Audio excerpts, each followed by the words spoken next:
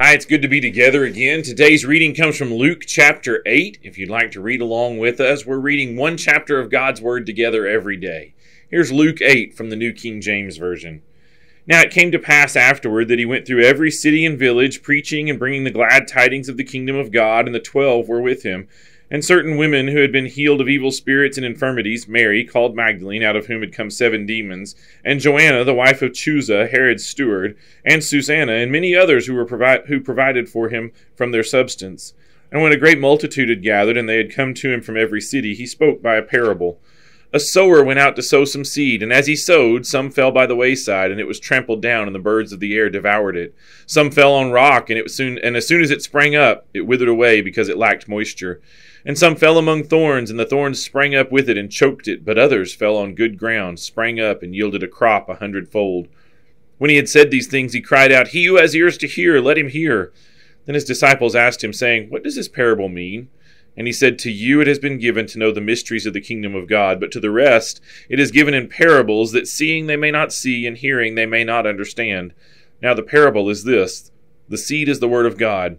Those by the wayside are the ones who hear, then the devil comes and takes away the word out of their hearts, lest they should believe and be saved.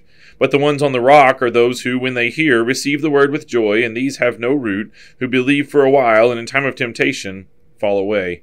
Now the ones that fell among thorns are those who, when they have heard, go out and are choked with cares, riches, and pleasures of life, and bring no fruit to maturity.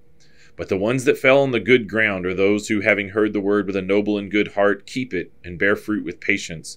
No one, when he has lit a lamp, covers it with a vessel, or puts it under a bed, but sets it on a lampstand, that those who enter may see the light. For nothing is secret that will not be revealed, nor anything hidden that will not be known and come to light.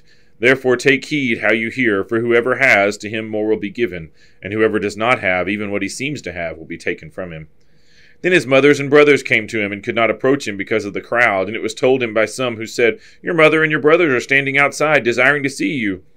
But he answered and said to them, "My mother and brothers are those who hear the word of God and do it."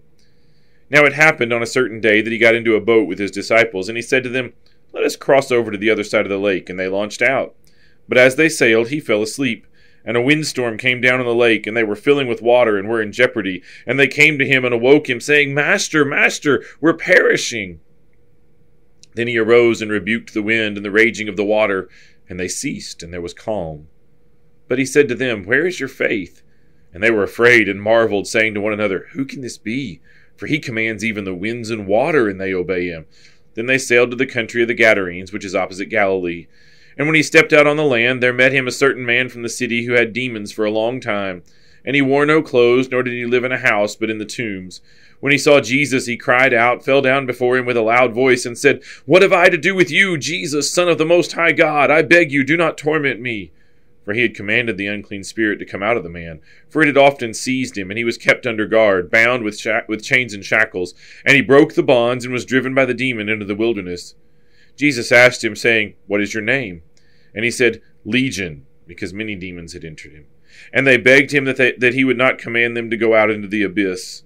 Now a herd of many swine was feeding there on the mountains, so they begged him that he would permit them to enter them. And he permitted them. Then the demons went out of the man and entered the swine, and the herd ran violently down the steep place into the lake and were drowned. When those who fed them saw what had happened, they fled and told it in the city and in the country. Then they went out to see what had happened, and came to Jesus, and found the man from whom the demons had departed, sitting at the feet of Jesus, clothed and in his right mind. And they were afraid. They also, who had seen it, told them by what means he had been demon-possessed was healed. Then the whole multitude of the surrounding region of the Gadarenes asked him to depart from them, for they were seized with great fear, and he got into the boat and returned. Now the man from whom the demons had departed begged him that he might be with him, but Jesus sent him away, saying, "Return to your own house and tell what great things God has done for you." And he went his way and proclaimed throughout the whole city what great things Jesus had done for him. So it was, when Jesus returned, that the multitude welcomed him, for they were all waiting for him. And behold, there came a man named Jairus, and he was a ruler of the synagogue. And he fell down at Jesus' feet and begged him to come to his house, for he had an only daughter, about 12 years of age, and she was dying. But as he went, the multitudes thronged him. Now a woman having a flow of blood for 12 years, who had spent all her livelihood on physicians and could not be healed by any, came from behind and touched the border of his garment. And immediately her flow of blood stopped. And Jesus said, "Who touched me?" When all denied it, Peter and those with him said, Master, the multitudes throng and press you, and you say, Who touched me? But Jesus said, Somebody touched me, for I perceived power going out from me. Now when the woman saw that she was not hidden, she came trembling, and falling down before him, she declared to him in the presence of all the people the reason she had touched him, and how she was healed immediately. And he said to her, Daughter, be of good cheer. Your faith has made you well. Go in peace. While he was still speaking, someone came from the ruler of the synagogue's house, saying to him, Your daughter is dead. Do not trouble the teacher. But when Jesus heard it, he answered him, saying, Do not be afraid, only believe, and she will be made well. When he came into the house, he permitted no one to go in except Peter, James, and John, and the father and mother of the girl.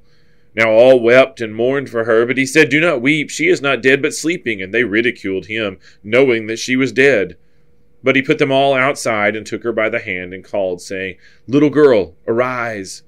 Then her spirit returned, and she arose immediately, and he commanded that she be given something to eat. And her parents were astonished, but he charged them to tell no one what had happened. That's our reading for today from Luke chapter 8. Thanks so much for joining us. I hope you'll be with us every day as we read one chapter of God's Word together. Have a great day.